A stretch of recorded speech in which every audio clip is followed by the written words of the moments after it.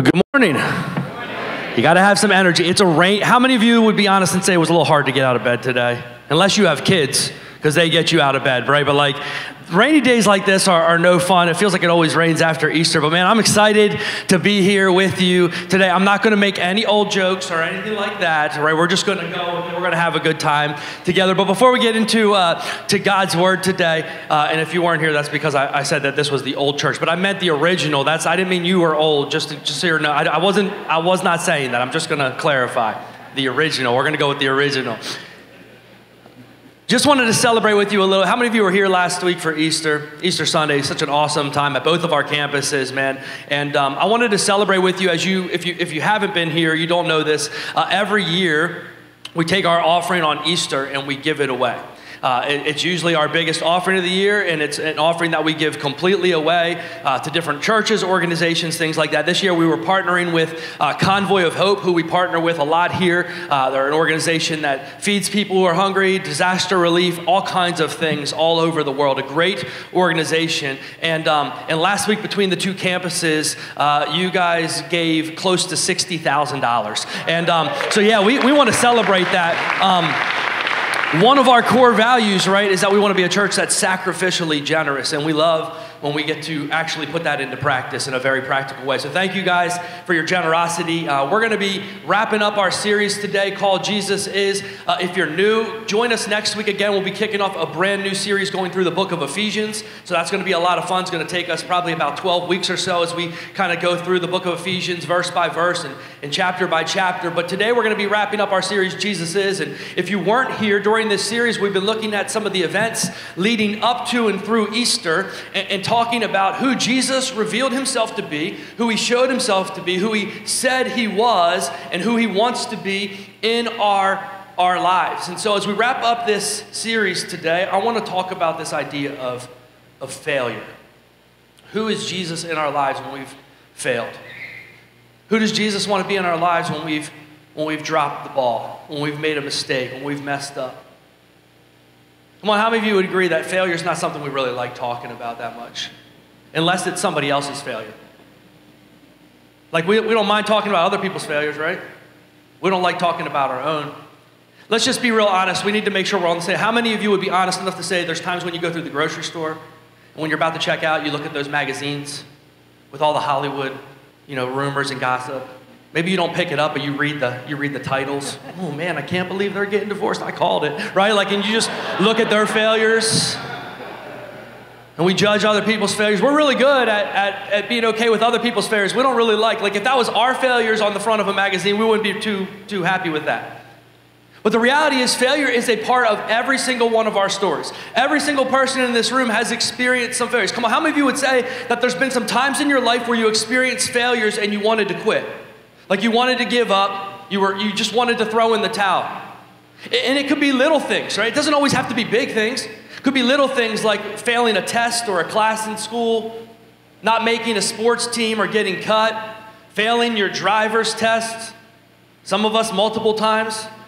It could be big failures like a failed business, a failed relationship, a failed marriage. The reality is failure is just a part of our lives. It's something that every single one of us experience and have to deal with. But I want to encourage you today when it comes to failure is that failure does not have to be fatal or final in our lives. It doesn't have to have the last word in our lives. In fact, with Jesus, our setbacks, our failures can be a setup for our greatest comebacks. That's just the truth we see in God's Word. In fact, one of the things I love about the Bible and reading the Bible is that the Bible is all about Jesus, but it's full of stories of people who are just like you and me. If you read the Bible, the only hero in the story, the only person who's never failed was God. The rest of the people in the Bible kind of stink at life. Let's just be real. There's heroes of our faith, Father Abraham, David, all these people. If you read their stories, there's some sketchy stuff. There's some failures in their past. Some adultery, some murder, some telling somebody that your wife was your sister so to save yourself. There's some weird stuff in the Bible about these people. These people were normal people, everyday people, average people who made mistakes and failed, and God still used them. And we're going to look at one of those guys today. A guy who was really, really close with Jesus. In fact, he was handpicked by Jesus to be one of his disciples, one of his inner circle disciples, disciple that he was going to use to change the world, and a disciple that didn't always get it right. We're going to look at Peter's life. I like talking about Peter because I can relate to Peter. Like, I just imagine, how many of you will watch the show The Chosen? If you don't watch it, you need to watch it. But the way they describe and show Peter, I feel like is very accurate. Like, Peter is just, he is all passion, all heart, and kind of like half a brain sometimes. And I feel it. Like, I understand, because that's my personality at times. Like, there's many times where we see throughout Scripture that Peter, like, his passion led him to a place where his foot was into his mouth, right? Like, there was times where he would say things like, always, you see this passion and this energy, but also this falling short. Like, I was thinking about Peter's life. There was this time in Peter's life where they were in the boat with the other disciples, and Jesus decided that he was going to, water ski to them without water skis, and he walks across the water to them. And they look out there, and Peter's in the boat, and he looks at Jesus, and instead of saying, Jesus, get in the boat, he says, Jesus, I'm going to come out to you.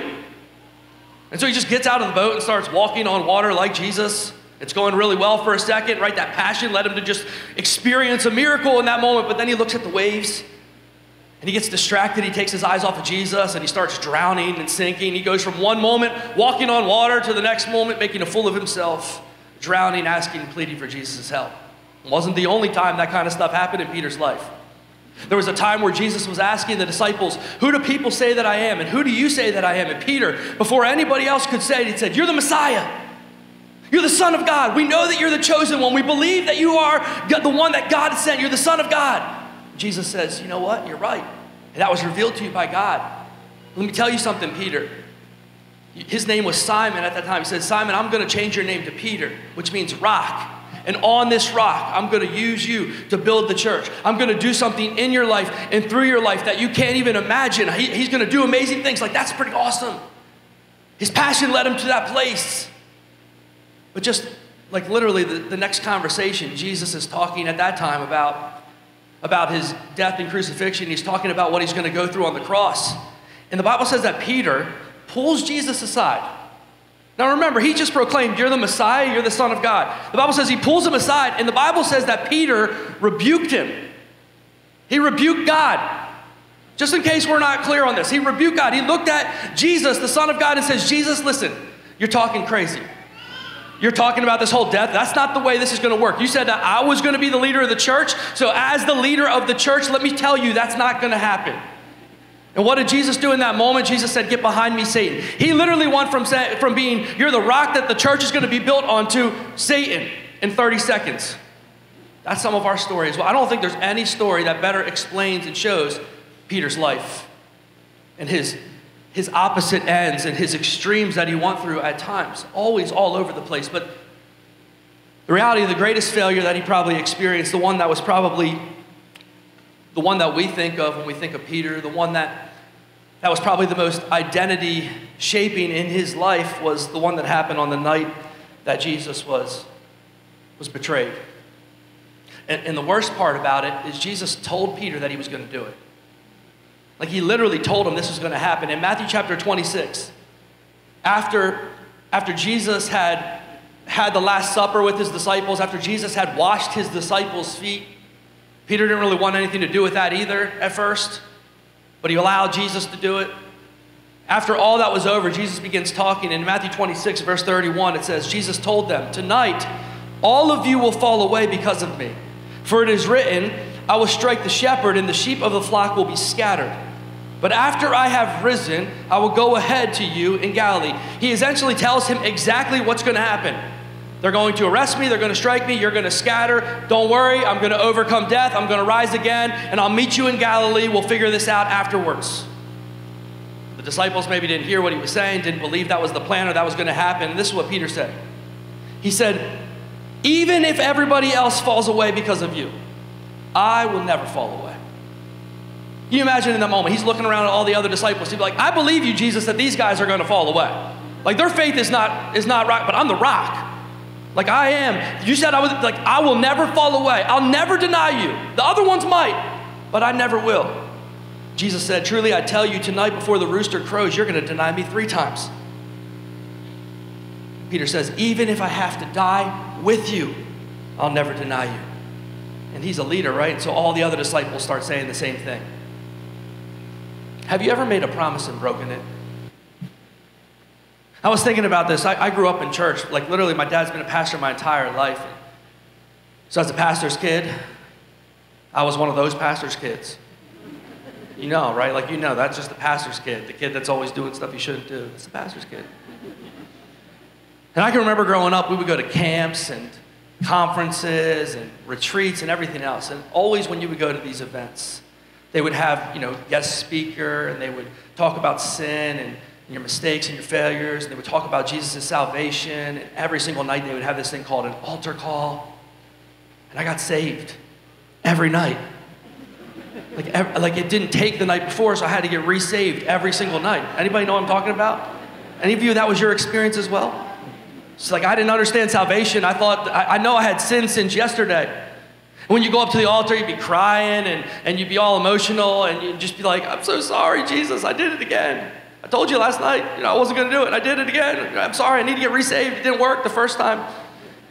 You go through that process time and time again, and then afterwards, you'd have like a time with your youth group, and you'd be like, here's the promises I'm making. Never gonna do this again. Never gonna look at that again. I'm never gonna say that again. I'm never gonna do this again. And it goes really well for like the first week you're home from camp. You're like, man, it must have worked this time. Then a couple weeks later, you realize you're just back at that same spot. All those promises you made, all those things you said you would never do, and you're back to doing those same things. You fall in again. I mean, think about Peter in this situation. I will never deny you. I will die for you if I have to, but I will never deny you. It didn't take weeks for him to fall back on his promise. He said, it's going to happen this exact night. This very night, you're going to do it. And we see this is exactly what happens right after Jesus was betrayed by Judas. It says in Matthew 26, verse 69 to 75, it says, now Peter was sitting outside in the courtyard. A servant girl approached him and said, you were with Jesus the Galilean too. But he denied it in front of everyone, and he said, I don't know what you're talking about. I want you to see the progression of his denial here. Because he starts off just playing dumb. Right? Like, I don't know what you're talking about. Like, I know, I might look from, I think I actually know the disciple you're talking about, and people have told us before that we kind of look alike, but I'm not him. I'm just here to see what's going on. Like, I don't know what you're talking about. I think you got the wrong guy in the situation. He kind of walks away to try to avoid the situation. But it goes on to say in verse 71, when he had gone out in the gateway, another woman saw him and told those who were there, this man was with Jesus the Nazarene. And again, he denied it, but this time with an oath. I don't know the man. Pinky swear. Like, I promise you. Cross my heart, hope to die, stick a needle in my eye, right? I'm making an oath. I don't know the guy. You got me confused with somebody else. Verse 73, after a little while, those standing there approached him and said to Peter, you really are one of them, since even your accent gives you away. Then, listen, then he started to curse and to swear with an oath. I don't know the man, right? Like he is, you didn't think I was going to. He starts cursing and swearing in that moment. Can you just see how that escalated? I don't know what you're talking about, I promise you. He starts cursing and swearing himself, cursing and swearing Jesus, cursing and swearing the whole situation.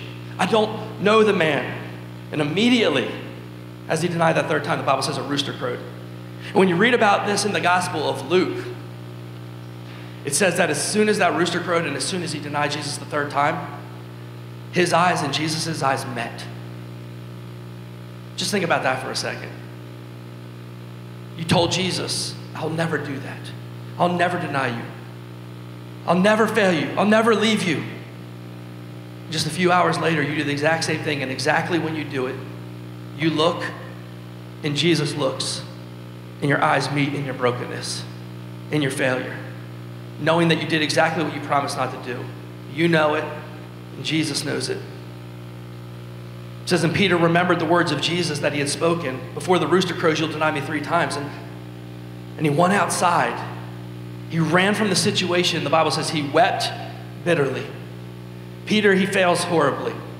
He drops the ball. That time when Jesus needed him most, he faltered. That moment when he had the opportunity to be that rock for all the rest of the disciples, he's nowhere to be found. He drops the ball. He doesn't live up to his calling. And what does he experience when he falls? What does he experience in his failure? remorse. He's broken by it.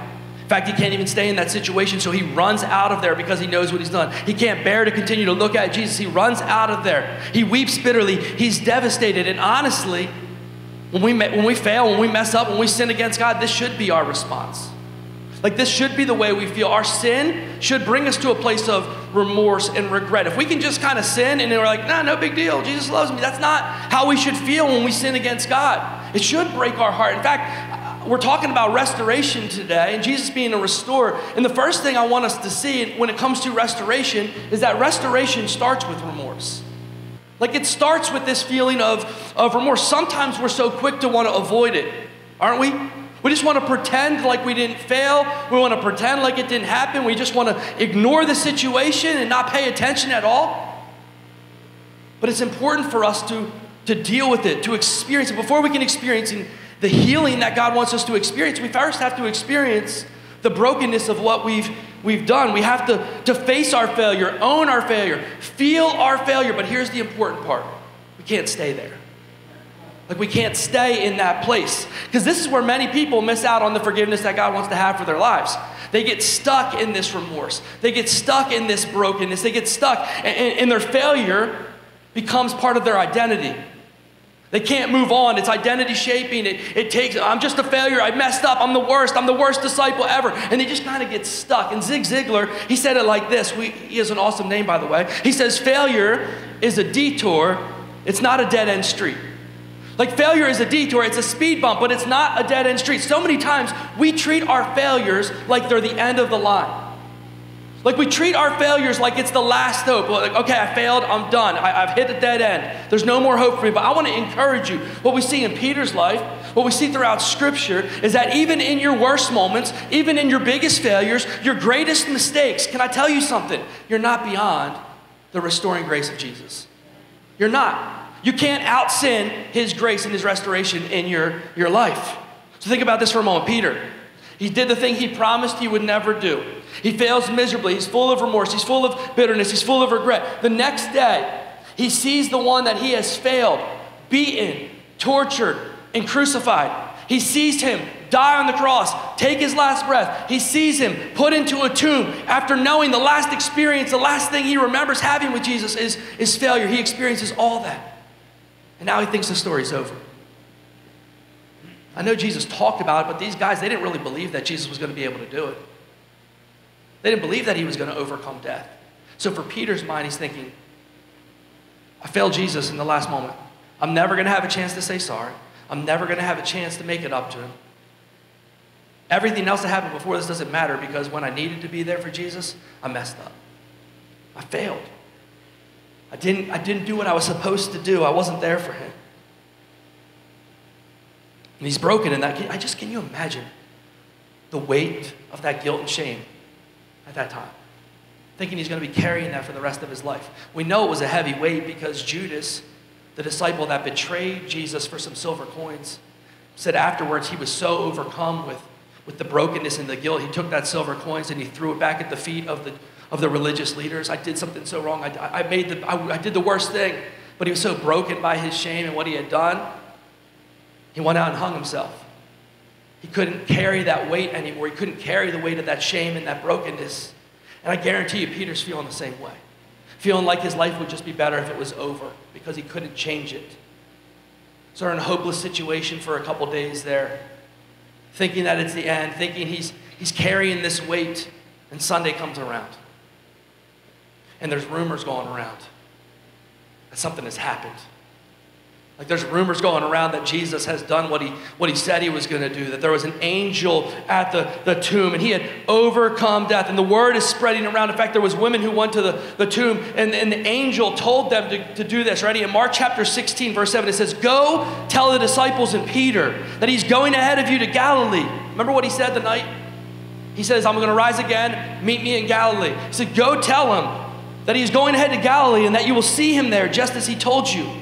Did you notice what happened there? What did he say? He says, "Go tell the disciples and Peter." Peter was one of the disciples, so why? Why do you have to say "and Peter" in that moment? Because I guarantee you, Peter felt like his failure had disqualified him from being a disciple. And if he wouldn't have been invited specifically by name, he would have said, well, the disciples are those who didn't fail Jesus, and I failed Jesus. So I can't show up in Galilee. I can't show my face in Galilee. So the angel was clear. Just tell the disciples and Peter. Make sure you let Peter know that I want to see him in Galilee. So the story we're looking at this morning in John chapter 21, Peter is still carrying the weight of that shame and that guilt. This is actually the third time that Jesus appeared to his disciples, the story we're looking at this morning. And I was thinking about that. This is the third time, right? Can you imagine how awkward the first two meetings were? Just think about it for Peter. He's there, Jesus shows up. He's really, really excited on one hand. Like Jesus is alive. He overcame death. He did what he promised he was going to do. That's great, right? There's going to be time to make up for and tell him he's sorry, all those other kind of things. And Jesus shows up these two times, and Jesus does not mention anything about it. So he's excited on one hand, but he's also carrying the weight of that elephant in the room. He knows that there's going to be an awkward conversation at some point in their future that he doesn't really want to have. Anybody ever been there before? Like you have to have that conversation, but you don't want to have that conversation. The third time now that Jesus has shown up onto the scene. So let's look at John chapter 21, verse 1 through 19. It says, after this, Jesus revealed himself again to his disciples by the Sea of Tiberias. He revealed himself in this way. Simon, Peter, Thomas, called twin, Nathanael from Cana of Galilee, Zebedee's sons, and two other of his disciples were together. I'm going fishing, Simon Peter said to them, and we're coming with you, they told him. They went out and got into the boat, but that night they caught nothing. Peter, in this moment, he goes back to what he knows best. Before Jesus called him, he was a fisherman. At this point, he thinks that his failure has disqualified him from being who God has called him to be. So he goes back to what he knows. He gets in the fishing boat. He's a leader, so all the other disciples that are there with him get in the fishing boat as well. Like, listen, this is what he's probably thinking at this moment. I failed as a disciple, but I know I'm still good at fishing. So I'll just go back to what I knew. I'll just go back to my old way of life. I'll just go back to fishing. I can at least catch some fish. And they went out all night. Like, listen, I don't fish, but I do know about fishing, that the point is to try to catch fish. And they go out all night, and they catch nothing. Can you imagine Peter in this moment? I failed as a disciple. Now I suck as a fisherman. Like, my life is, like, I'm not good at anything anymore. That's what he's thinking. He's failing in that moment, but I want you to see that Jesus was setting him up in this moment. It says, when daybreak came, Jesus stood on the shore, but the disciples did not know it was him. Maybe it was a little foggy. It says, friends, Jesus called to them, you don't have any fish, do you? No, they answered. Jesus said, cast the net on the other side of the boat, the right side of the boat, and you're going to find some. So they did, and they were unable to haul it in because of the large number of fish. The disciple that Jesus loved said to Peter, now just so you understand, that disciple that Jesus loved, that's John. John is the one who writes the story. He refers to himself as the one that Jesus loves. That's pretty weird. All right. Said to Peter, it is the Lord. And when Simon Peter heard that it was the Lord, he tied his outer clothing around him. Again, this is Peter. For he had taken it off and plunged into the sea. Jumps right into the water, since they were not even far from land, about 100 yards away. The other disciples came in the boat, dragging the net full of fish. I want you to see what Jesus is doing in this moment. And maybe it will help us better understand why Peter responds the way that he does. One of the first times that Jesus meets Peter, that Jesus calls Peter to be his disciple, was a situation kind of like that night. In Luke chapter 5, Peter had been out fishing all night. Same type of thing. Out fishing all night, catches nothing. In the morning, he's back on shore. They're cleaning their nets, getting things ready, and Jesus shows up on the scene. They probably heard about Jesus, heard stories about him, early in his ministry still. And Jesus looks at Peter and says, can I use your boat to preach from? You can imagine Peter. He's like, I'm tired, man. I've been out here all night. I haven't caught anything. It's been a terrible night. But he says, okay, you can use the boat. So he's in the boat with Jesus. Jesus is preaching from the boat. And after they're done, after preaching, and you can imagine, he just wants to go home, go to sleep. It's been a long night. Jesus looks at him and says, let's go out fishing. Peter's thinking, I'm a professional fisherman. You're a traveling carpenter, talker person. I know what I'm doing here. I didn't catch anything. The fish aren't biting. Jesus says, just trust me. Let's go out and fish. Peter says, all right, if you say so, I will do it. And they go out and they cast their nets. And what happens? The Bible says they catch so many fish that it almost sinks their boat. They had to call another boat over. The other boat came over. They filled both of these boats with fish. And what is Peter's reaction in that moment? He gets down on his hands and knees and just says to Jesus, get away from me. Get away from me. I'm not worthy of you being in my boat. I'm not worthy of being, if you knew what I had done, if you knew who I was, you wouldn't be in this boat. You'd be in somebody else's boat. I'm a failure. I'm not a good person, Jesus. He gave him every excuse. And what does Jesus say? I know who you are. Follow me. Follow me. He says, from this day forward, you're no longer going to be a fisherman. You're going to be a fisher of men. I'm going to use you to change the world. Just follow me. I know about you. I know your failures. I know your mistakes. Follow me. So what Jesus is doing in this moment, another opportunity where Peter feels like a failure, feels like his failures have defined his. Now he feels like a failure as a fisherman. And he's in that place of failure and brokenness, and Jesus recreates his calling. Jesus recreates the most significant moment in his life, the most defining moment in his life, the moment that he was called out of a normal life into a life of following Jesus. He recreates it in that moment, and Peter knows exactly what's happening in that moment. And Peter, he can't wait to get to Jesus. He's no longer focused on his failure. He's focused on his Savior, and he jumps out of the boat. Everybody's like, we're only 100 yards from shore. You can wait. He can't wait. He swims to Jesus, runs to Jesus as fast as he can, because here's what should happen when it comes to our remorse. If we deal with our remorse the right way, our remorse should lead us to repentance. And repentance leads us back to Christ. See, we can choose to wallow in our remorse, to stay kind of stuck in that remorse. If we don't deal with our remorse, it leads to bitterness and brokenness in our lives. And if we don't deal with it, it leads then to spiritual death and separation in our lives if we don't deal with it. But if we deal with it the way that we're supposed to deal with it, it causes us to run to Jesus. That's what repentance looks like. The moment we stop running from Jesus and start running to Jesus is what repentance looks like practically lived out in our lives. The path to restoration always requires repentance. That's that turning from our sins, turning from the way we were going and turning back to Jesus. So that's what we see Peter doing in this moment. And in his case, he doesn't run to Jesus. He swims to Jesus, but he's got to get to Jesus as fast as he can. He jumps out of the boat. See what happens in verse 9. It says, when they got out on the land, they saw a charcoal fire there with Jesus lying on, with fish lying on and bread. Bring some of your fish that you've just caught, Jesus told them. So Simon Peter climbed up and hauled in the net ashore, full of large fish, 153 of them. Is that number significant? Some people say it is. I believe they're fishermen. It was a big catch. They took record of it because it was amazing. You know, like they talk about running to the tomb the day of, and it says Peter started running and John started running as well. And the Bible says John beat him there. He just wrote it in there because he wanted everybody to know in history and record that I beat Peter in a race. That's what they're doing in this day as well. 153 fish. That's a lot of fish. We caught a lot of fish. Even though there were so many, the net was not torn. Come and have breakfast, Jesus told them. None of the disciples dared ask him, who are you? Because they knew it was the Lord. Jesus came, took the bread, gave it to them. He did the same with the fish. This was now the third time that Jesus had appeared to the disciples after he was raised from the dead. The third thing I want us to see about restoration is that when we repent, we turn back to God, Jesus, he redeems and he restores us.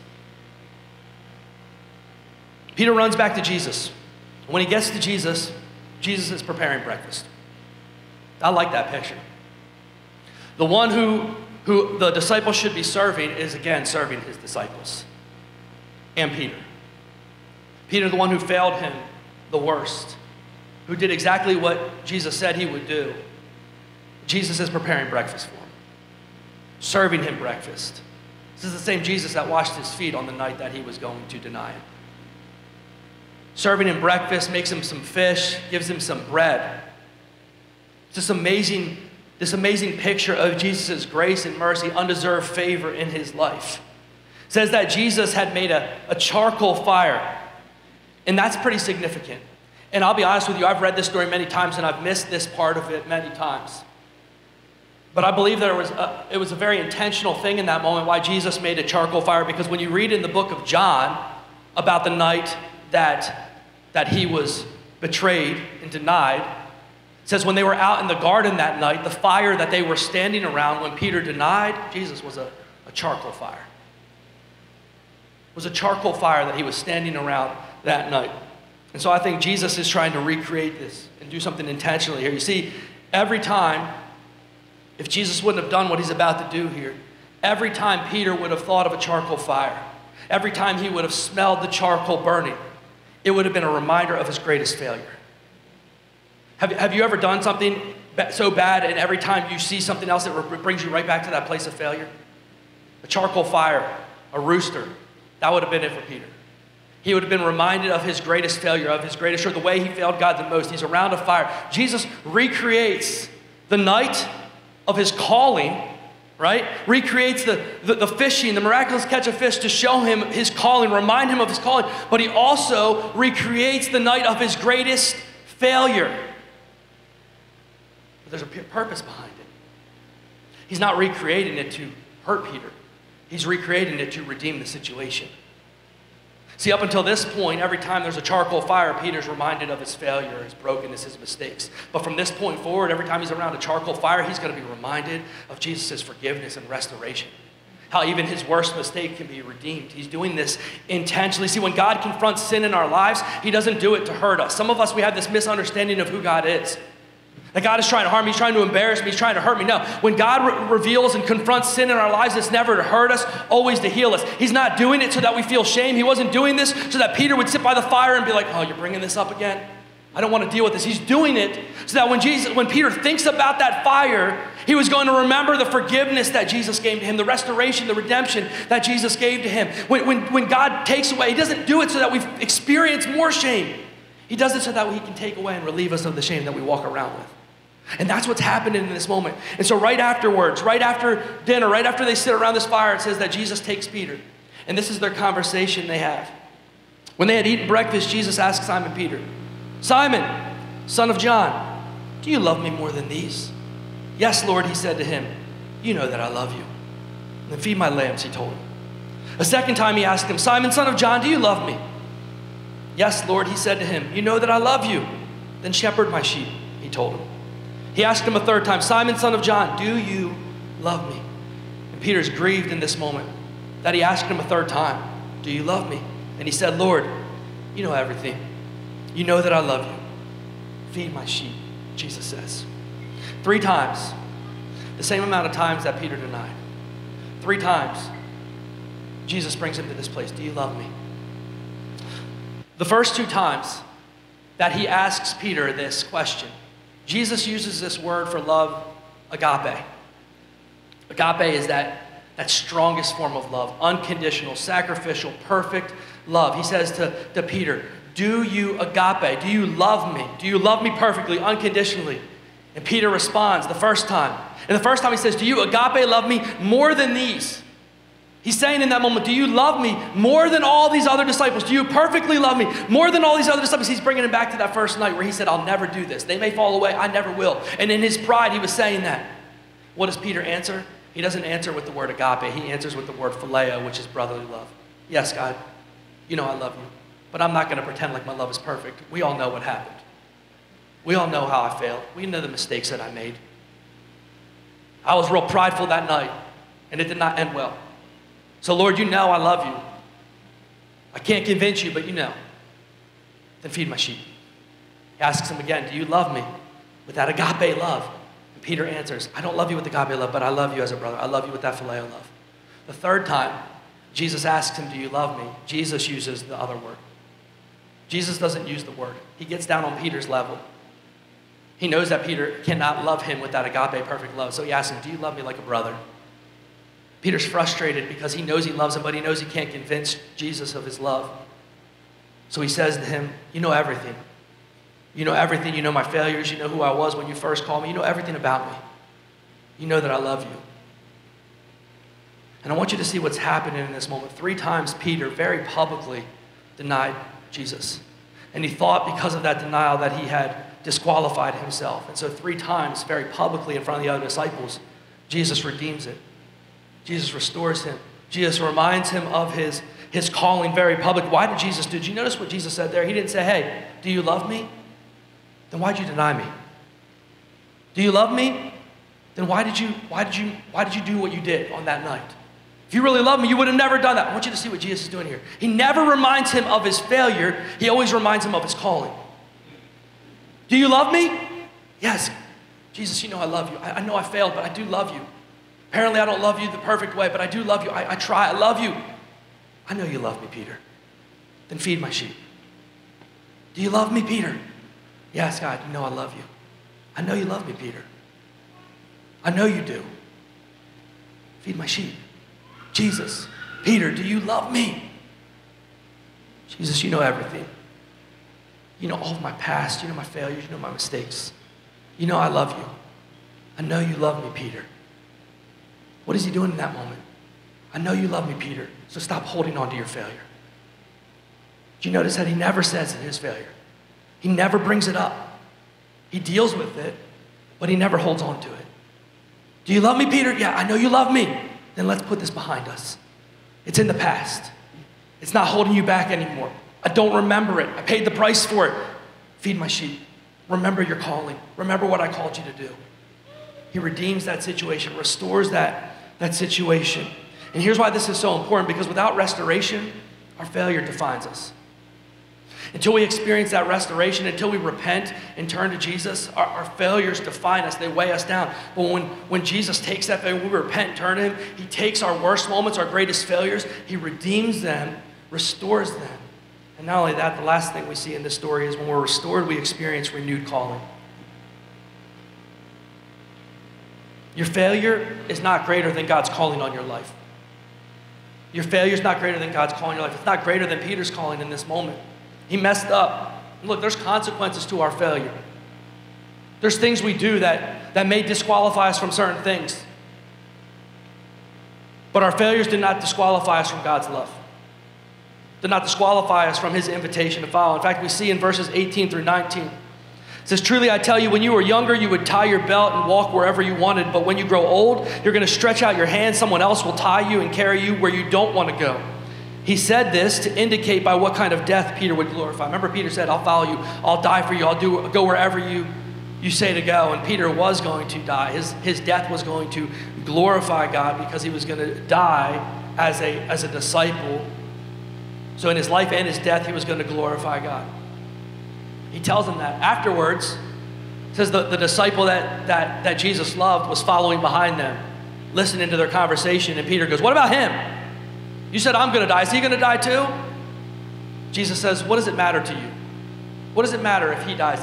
His path does not matter to you. It's not about you. Your path is your path. So follow me.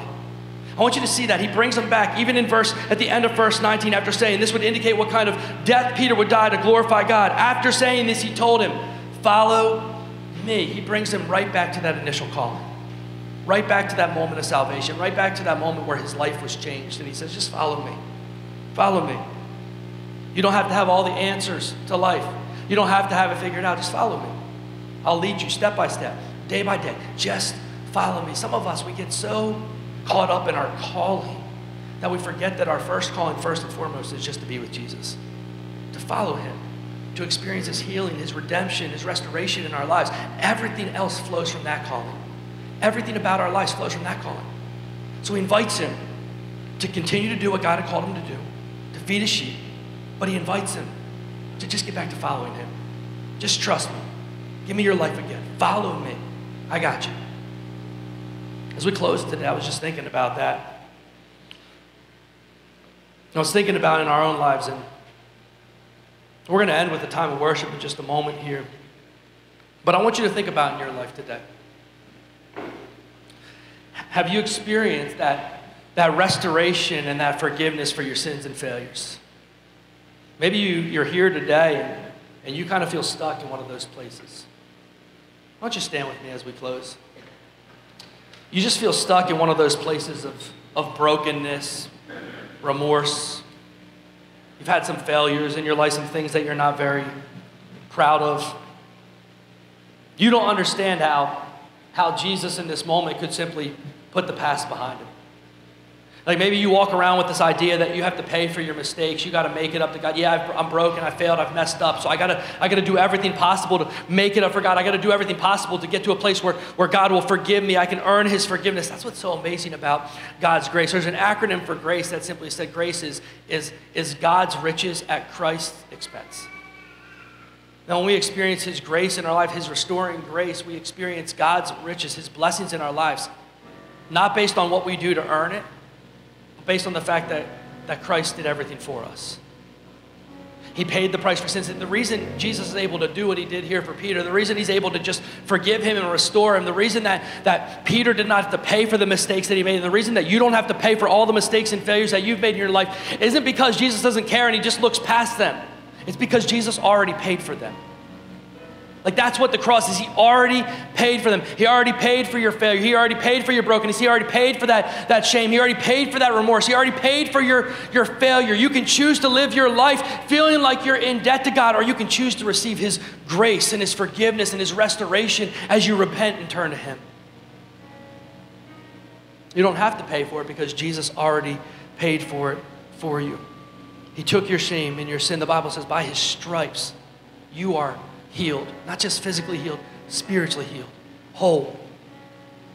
If you're in here today and you don't know Jesus, and you walk around with that weight of shame and guilt, feeling like you can never get to God, that you could never be worthy of God's love, I'll tell you something, you can't. But Jesus did it for you. He did what you could never do. He paid the price that you could never pay. He died in your place for your sins, and he overcame death. And we celebrate that last week, but guess what? He's still alive. And he's still changing life. And every Sunday is Easter Sunday. Every Sunday we get to celebrate that he's conquered death and sin for us. And if you're in here and you're walking in that shame and that guilt, you don't have to leave this place today like that. He promises to take your shame, to take your remorse, to take those failures, and to make you a new creation. So with every head bowed and eyes closed today, before we end in this time of worship, if you're here today, you don't know Jesus yet. You've been running from Jesus. You've been hiding from Jesus. You've been carrying a weight, trying to fill that emptiness in your life with so many other things that will never give you what you're looking for. I want to invite you today to open your life to Jesus. So if there's anybody in here today who says, today's that day, I'm saying yes to Jesus, would you just raise your hand right now as I know I'm praying with you as we close? I'm going to look around for just a second. God is knocking at your heart right now. He's drawing you to him. Would you just raise your hand? I see that hand over there. Is there anybody else? Say, today I'm saying yes to Jesus. I'm going to pray with you in just a second. And as we pray and close today, I want to encourage you, if you responded, you're responding to the gospel. Pray in your own words to Jesus. Invite him to be that Lord and that Savior. Give him your sins today. Before you leave this place today, I would encourage you also to fill out that card in front of you, bring it out to the Next Steps area so we can give you a Bible, give you some resources, come in contact with you so that we can help you as you begin this journey as a follower of Christ. So Father, today, God, I thank you for that hand that is raised. And if there's anybody else in this place today who is walking in that shame, that guilt, the weight of the burden, God, I pray today that they would turn to you. God, I thank you that you paid the price for all of our failures. Lord, that we do not have to walk in shame and in guilt with the heaviness that we cannot bear. Your word says that your yoke is easy and your burden is light. God, I pray today that we would run to you, turn to you, give you our sins. God, we will receive your forgiveness. We will walk as a new creation from this day forward. God, when we look at our past and we look at our mistakes and our failures, we wouldn't be reminded of our failures, but we would be reminded of your grace, your goodness, and your mercy in our lives. We thank you for that, Lord. And we thank you today also for anybody who's in this place today who maybe is a follower of you. God is walking with some kind of sin in their life, some kind of shame in their life. They're carrying remorse because of what they've done, what they've said, how they've acted. They're walking in the darkness of some kind of addiction right now, God. God, I pray just like Peter in our failures that we would not run from you, but we would run to you. God, I pray even right now, God, that they would confess that sin that they're struggling with, that they would worship you and give it to you today, that they would stop running but run towards you, God. I thank you that your love for us is still there. Your grace for us is still sufficient. Your mercies are new every single day, God. I pray and thank you that our failures do not have to define us, but your redemption defines us. So we give it all to you today. We receive your forgiveness, receive your love. We walk as that new creation and that new identity that you've given us. In Jesus' name we pray. Amen.